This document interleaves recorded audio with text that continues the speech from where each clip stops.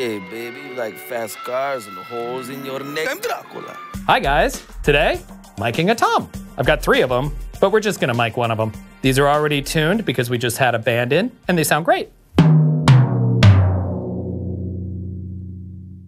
listen to that ring.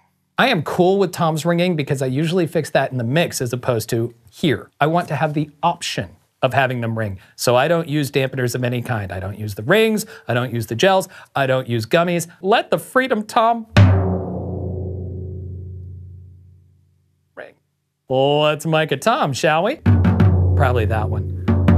This one has a look to it. Let's do that one.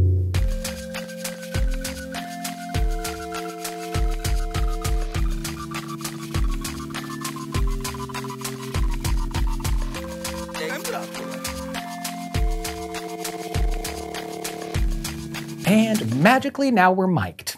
Darndest thing. So listen, I'm doing 3 different types of microphones for this video. Why? Because I can, and to show you the difference in them. So right now I'm using Audix D4s. Very reasonably priced, specifically made for this application. Here's what they sound like.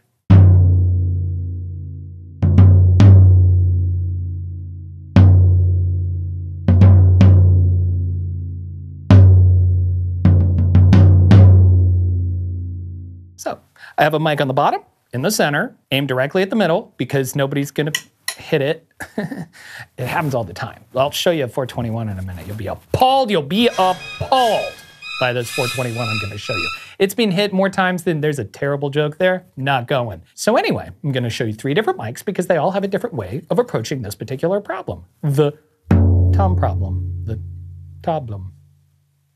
One on top, aimed towards the center, well out of the drummer's way. One on bottom, right in the darn middle. Both of them about 2 to 3 inches off of the head. YMMV, your mileage might vary based upon how hard your drummer wants to hit stuff. The song is the heart, and what the song wants. Yeah. This is the sound of the Audix.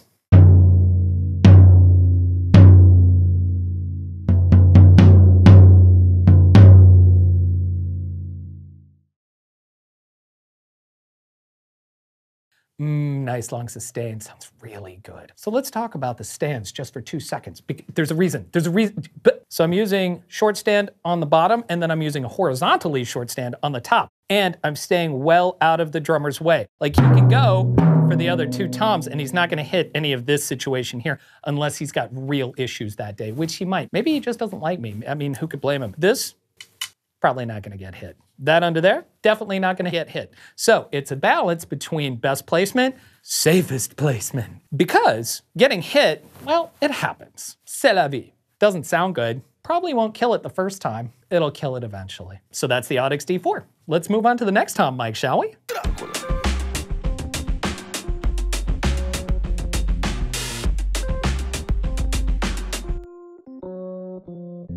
And welcome back. Now we have 421s, Sennheisers. This is an extremely traditional tom microphone, although recently I feel like there's been a lot of weird audio nerd controversy.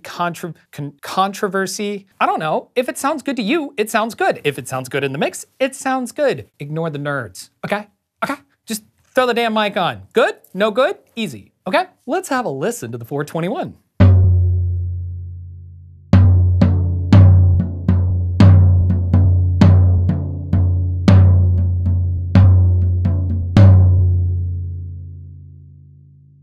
And that's what a 421 sounds like. Same thing, pretty much the exact same placement. I should say that I am aiming towards a pattern, so I'm gonna take a picture and then put it there with magic. If you look at the top of any drum that somebody's been playing for more than like a week, you will see that there's a very clear pattern on the drum of hits. So what I'm gonna do is take a picture of that sort of thing so that you can see I'm aiming towards where the pattern is the thickest. We already know they play there because we can see the wear. It's like following a drummer's tracks, which I don't recommend at all, ever. Hey, hey, what do you call a drummer in a 3-piece suit? The defendant. Hey, what's the difference between a drummer and a large pizza? Love. The pizza can't love you like the drummer will.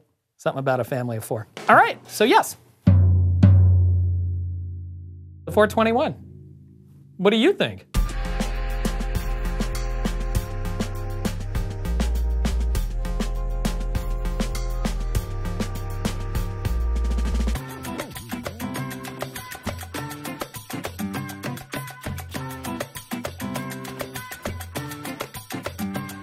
And now our final option, the most expensive option. And we've gone from dynamic microphones on the Audix and the Sennheiser to condenser microphones. Ooh, so this is a 414. AKG 414s are the workhorses. It just feels generic and cliche to say that. They're just, you can use them for pretty much anything. Like, they're fine with the SPL. I do have these padded, the first pad, minus 10 dB. But other than the pad, the levels on the Great River are exactly the same as they were for the 421 and for the D4. This is what the AKG 414 top and bottom sound like.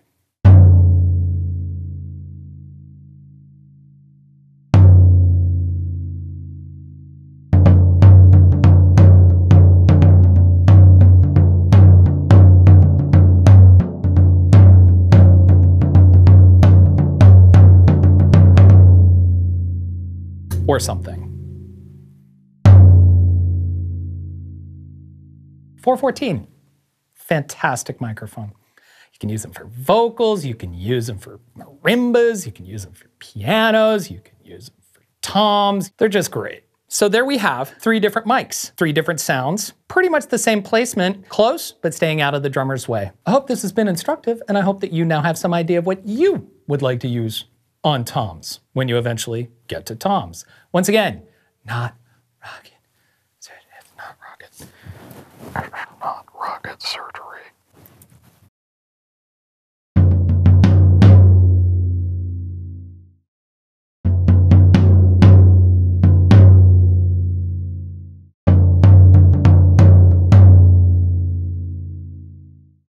This is the last of the single simple drum miking series. From here on out, we're actually gonna do the whole kit so that we can start to show things like overhead placement and, once again, how to properly mic all these things when they're all being mic'd together. It doesn't change what you're trying to get from the instrument. It does change sometimes where you're gonna have to put stands and stuff like that. You just have to get clever and sneaky with it. But I have faith that you are clever and sneaky.